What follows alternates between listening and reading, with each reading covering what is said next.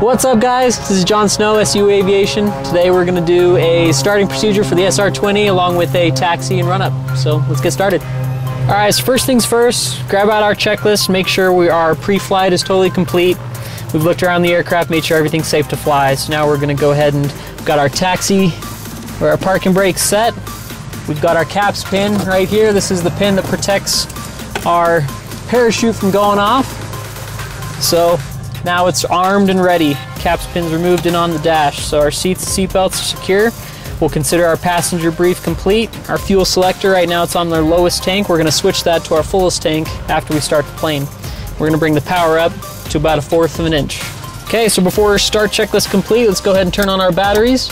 And our strobe is gonna come on too. We wanna do that so that everybody around us can see that we're about to start the plane. That way nobody gets in front of our propeller. Strobe's on, our fuel pump, go ahead and come on. So what we're gonna do is I'm gonna bring the mixture up. Right here I'm checking our fuel flow. Verify we got positive fuel flow and bring the mixture right back to cut off. Let's go and verify our area is clear. I'm gonna go and open this window. Clear prop!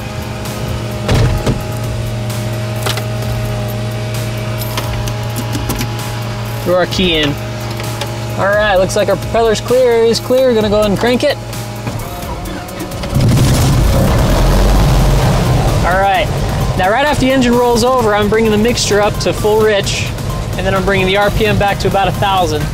Checking our oil pressure, verifying it's in the green, we're good. So now we're gonna go ahead and turn on our alternators.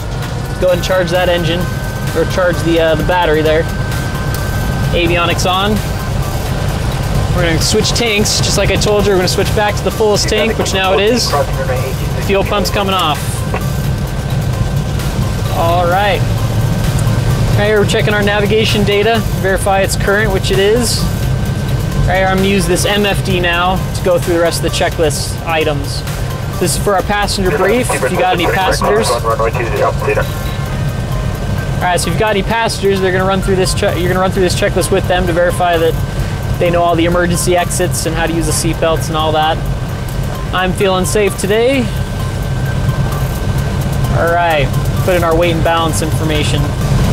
All right, once our weight and balance information's in all there, we're looking at the center of gravity, verifying it's within our center of gravity limits for the aircraft. We'll go and confirm that. Jump to the rest of the checklist here. Okay, before taxi checklist, we're going to bring our flaps up. They're down currently from our pre-flight, so we're going to bring those up, verify they come up.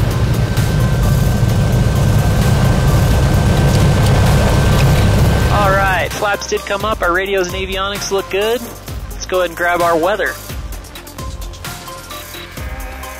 Cedar City Regional Airport. City traffic coming up center 198 miles north of the VOR. Tracking on the wind 180 at 17. Peak gusts 25. Visibility 10. The reason why we want to check the weather is just to verify that we're taking off on the right runway into the wind. Scattered. And that our altimeter is set. 1,000. Temperature 0.5 Celsius. Dew point -10 Celsius.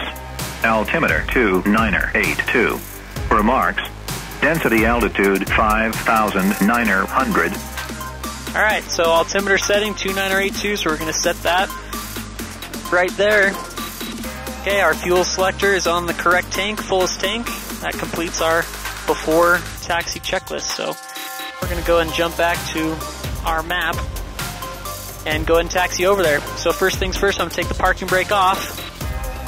Then we're going to check our brakes. Let's go. All right, park brakes off. Let's go and give it some power. Start moving here. Hey, it's cool. I want to make sure our brakes work, so I'm going to test those. I want to keep you updated. Hey, looks like our brakes work. Close to the airport.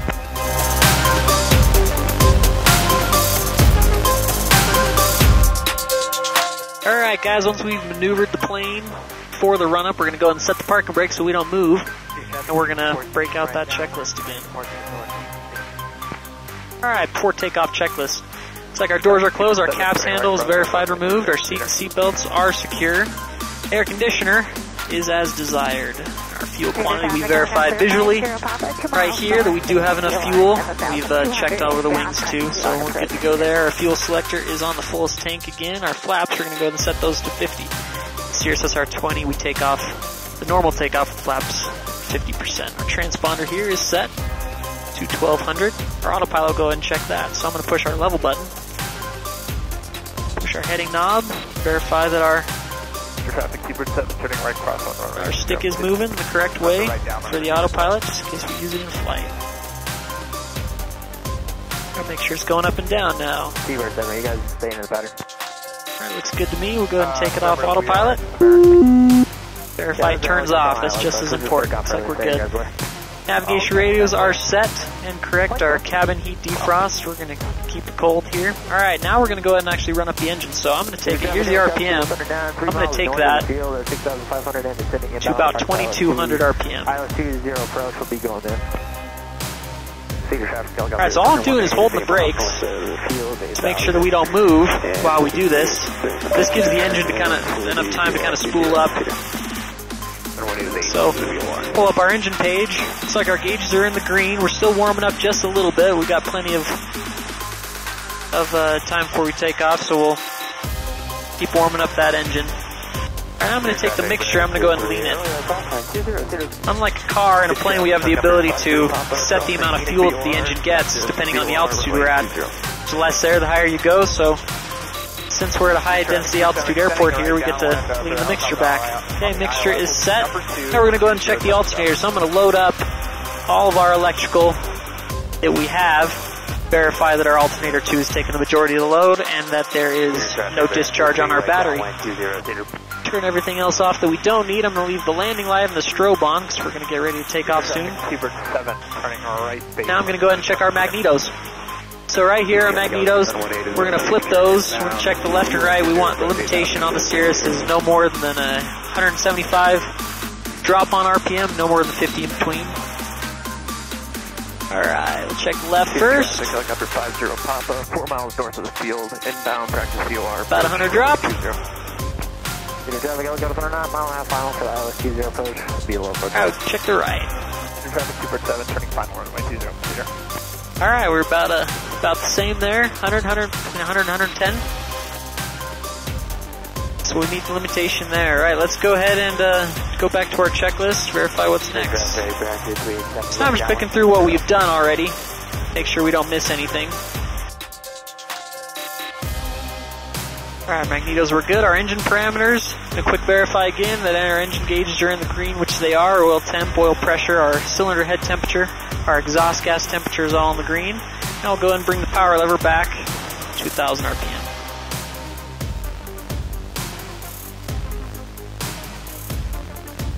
Alright, everything looked correct there. Okay, now preparing for takeoff, we're going to turn our fuel pump back on, go ahead and check our flight instruments. So I'm going to make sure our ailerons are moving side to side, which they are. Make sure our elevator's moving up and down, which it is free and correct. And our rudder, make sure it's moving side to side. Rudder is free and correct. Our flight instruments, so we're going to go ahead and look at our airspeed control here. Airspeed looks like it's 0, so that's correct. Our attitude is up and erect. Our altitude matches the field elevation. Our BSI is 0, and our HSI matches our magnetic compass up here. Looking good. Our standbys are correct as well. Our trim is set for takeoff, and the autopilot is disconnected.